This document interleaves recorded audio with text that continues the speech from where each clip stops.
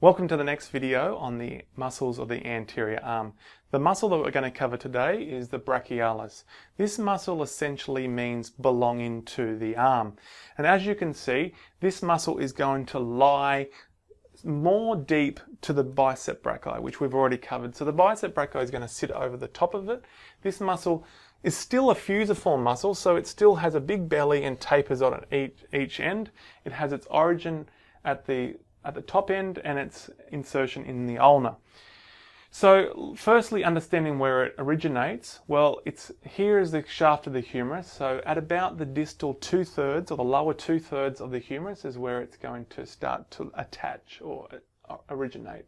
The deltoids come in and sit kind of in this region. So the deltoid tuberosity is going to be there, whereas the brachialis is going to sit just below it and kind of occupy the shaft, the distal 2/3 of the humerus. As it starts to move down, the larger belly is going to be down at the lower 1/3 of the humerus as it starts to cross the joint. There would be a degree of attachment of this muscle in the capsule of the elbow, but the majority of it's going to cross and attach in the ulna. Now, if you imagine the ulna is kind of like this C-shaped projection that sits in the humerus. So we've got the trochlear notch in here, and sitting out here at this C-shaped portion, so right here is the coronoid process. And the coronoid process, meaning hooked, is where some of the brachialis will attach. So it sits on the coronoid, and as we move kind of downwards, we have a roughened area right here known as the ulnar tuberosity. So where the brachialis attaches is going to be originating in the distal 2/3 of the humerus and coming down with a bit of attachment in the capsule, but mostly on the coronoid and the ulnar tuberosity. So we could put those in on the origin, distal 2/3 of humerus, and the insertion, a combination of the coronoid.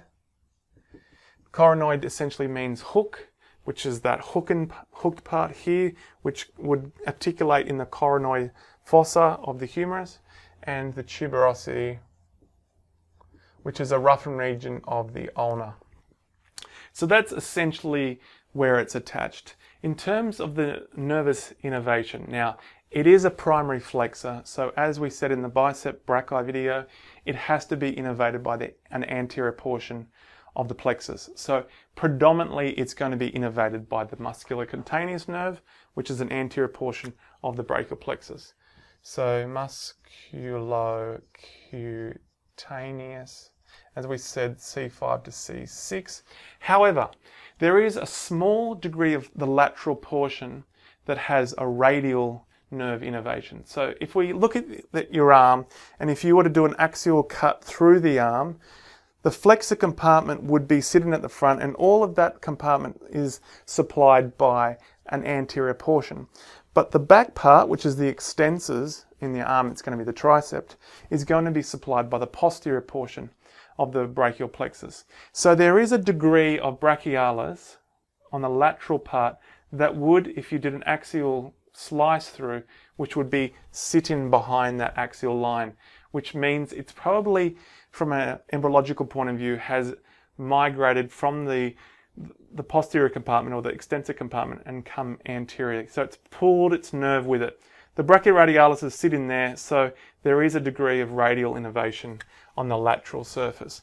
So although the musculocutaneous is most correct, there is a degree of radial nerve innervation, but it is very minor. In terms of the action, well, it's a primary elbow flexor, so it's much more powerful than the bicep brachii for flexing the elbow joint. The reason why that is because it attaches to the ulna. It's really irrelevant what your hands are doing during flexion. So unlike the bicep brachii, which is more powerful in supination, your hand position doesn't matter because it's going to be flexing. So this is a powerful flexor regardless of hand position. So the primary flexor of the elbow is going to be the brachialis. So powerful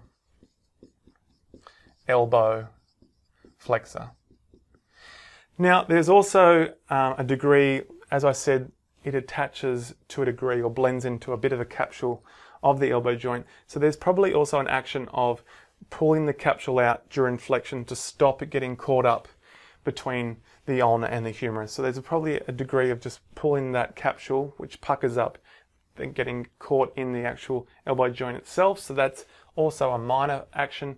But it's also important to note that it works on concentric and eccentric contraction. So it would be flexing during concentric, but as you, like if you were drinking a cup of coffee on the upward phase, it's going to be in its concentric phase, but to lower the cup down, it's going to be working eccentrically. So it also works eccentrically in extension.